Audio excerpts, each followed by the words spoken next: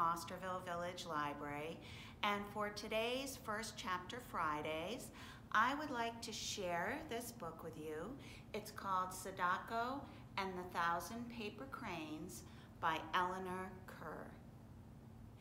And this book is a novelization about a real person, a little girl named Sadako, who was 2 years old when the bomb was dropped on Hiroshima during World War II.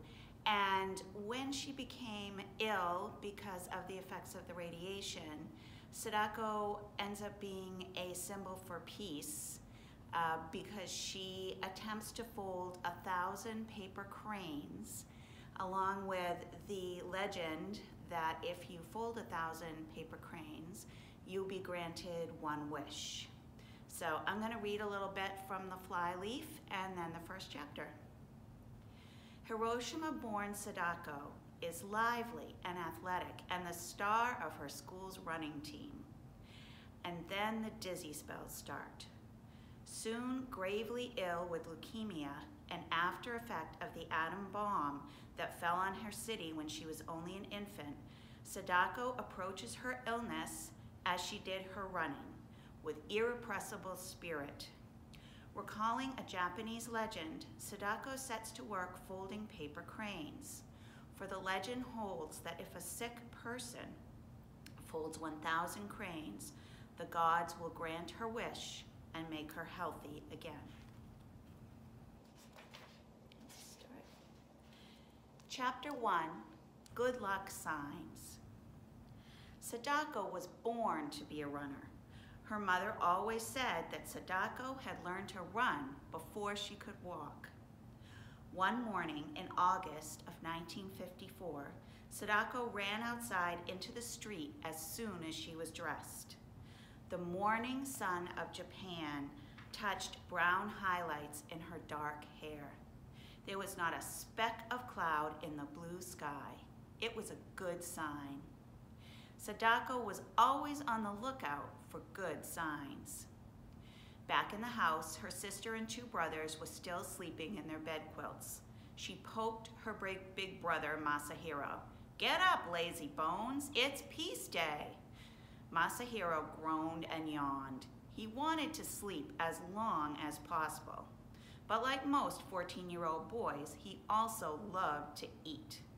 When he sniffed the good smell of bean soup, Masahiro got up, and soon Mitsu and Aiji were awake too. Sadako helped Aiji get dressed. He was 6, but he sometimes lost a sock or a shirt.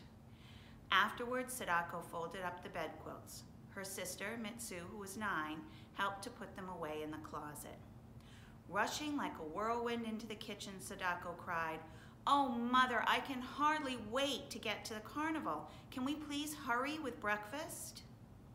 Her mother was busily slicing pickled radishes to serve with the rice and soup. She looked sternly at Sadako. "You are 11 years old and you should know better," she scolded. "You must not call it a carnival. Every year on August 6th, we remember those who died when the atom bomb was dropped on our city. It is a memorial day." Mr. Sasaki came in from the back porch. "That's right, Sadako-chan, you must show respect. Your own grandmother was killed on that awful day."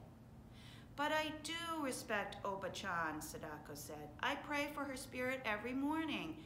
It's just that I'm so happy today." "As a matter of fact, it's time for our prayers now," her father said. The Sasaki family gathered around the little altar shelf. Oba-chan's picture was there in a gold frame.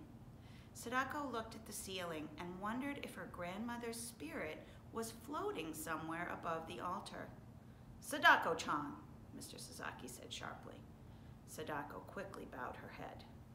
She fidgeted and wriggled her bare toes while Mr. Sasaki spoke. He prayed that the spirits of their ancestors were happy and peaceful. He gave thanks for his barbershop. He gave thanks for his fine children. And he prayed that his family would be protected from the atom bomb disease called leukemia. Many still died from the disease, even though the atom bomb had been dropped on Hiroshima 9 years before. It had filled the air with radiation, a kind of a poison that stayed in people for a long time. At breakfast, Sadako noisily gulped down her soup and rice. Masahiro began to talk about girls who ate like hungry dragons, but Sadako didn't hear his teasing. Her thoughts were dancing around the peace day of last year. She loved the crowds of people, the music, the fireworks, and she could still taste the spun cotton candy. She finished breakfast before anyone else. When she jumped up, she almost knocked the table over. She was tall for her age, and her long legs always seemed to get in the way. "Come on, Mitsu-chan," she said. "Let's wash those dishes so we can go soon." When the kitchen was clean and tidy, Sadako tied red bows on her braids and stood impatiently by the door. "Sadako-chan," her mother said softly, "we aren't leaving till 7:30. You can sit quietly until it's time to go." Sadako plopped down with a thud onto the tatami mat. Nothing ever made her parents hurry. While she sat, there a fuzzy spider paced across the room. Now a spider was a good luck sign. Sadako was sure the day would be wonderful. She cupped the insect in her hands and carefully set it free outside. "That's silly," Masahiro said. "Spiders don't really bring good luck." "Just wait and see," Sadako said gaily. Sadako and the 1,000 Paper Cranes is part of our year-long display in the children's room highlighting diversity called Reading is a Window to Your World, and we hope that you will come in and check it out.